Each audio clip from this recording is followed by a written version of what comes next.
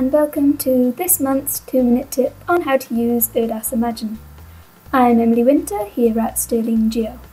I'm going to be showing you in this episode how to recode a specific area in a classification file.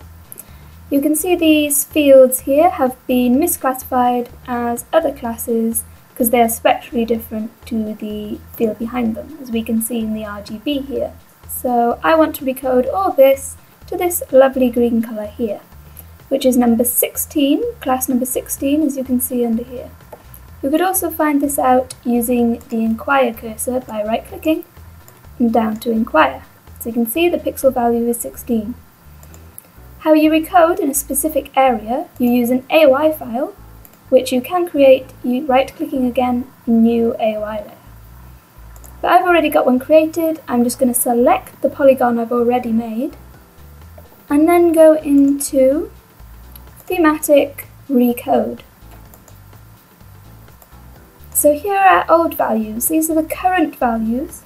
So now by changing this new value, I can change any of those classes into the value I want. And I want them to all be value 16. I'm going to do that, right click there, formula, 16, and apply. And you see they've all changed to 16 now. I'm going to change that one back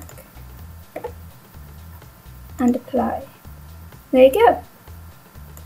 Now you can see that all that area is turned into the class 16, but only within the AOI area. You now may want to save your file just to make sure those pixel values have applied.